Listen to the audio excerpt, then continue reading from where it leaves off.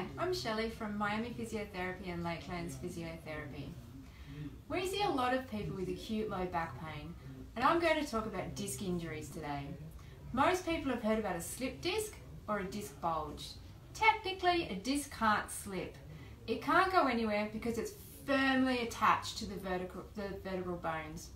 So what happens in a disc bulge? The disc is made up of fibrotic material that is also orientated around like a ring, as well as being vertical and diagonal.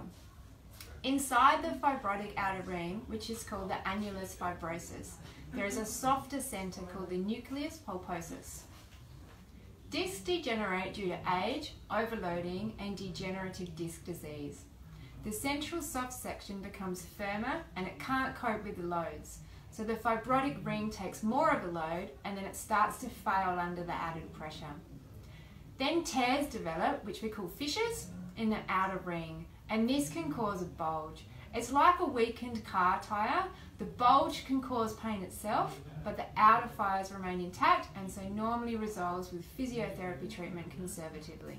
If the outer fibres of the annulus fibrosus tear, then the softer centre, the nucleus pulposus, can squeeze out, and this is called a disc herniation.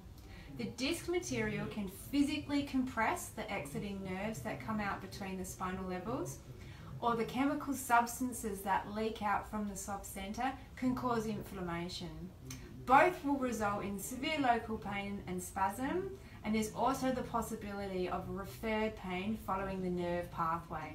The majority of disc herniations, 95% actually, occur in the lower back, in what we call the lumbar region, with most of them occurring at L4-5 or L5-S1. Mostly the herniation is posterior or lateral, which is where the fibrotic ring is at its thinnest, and it's not supported by the anterior longitudinal ligament, which is at the front part of the disc. People suffering with a lumbar disc herniation or a bulge will often report localised severe back pain in the low back, sometimes into the glute or the buttock region, and mostly to one side. Sometimes if the nerve is irritated, the pain will also be felt down the leg on that side, and the person will often have difficulty standing straight, and bending forward will be painful and restricted. The good news is that physiotherapy can help both in the acute phase to settle your pain and regain your back movement, and also in the long term.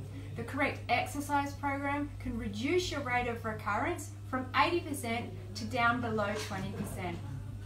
So if you know someone that might have a disc injury and this information might help them out, like this video and share it with your friends. If you think you may have a disc injury and you would like us to see if we can help, please give us a call.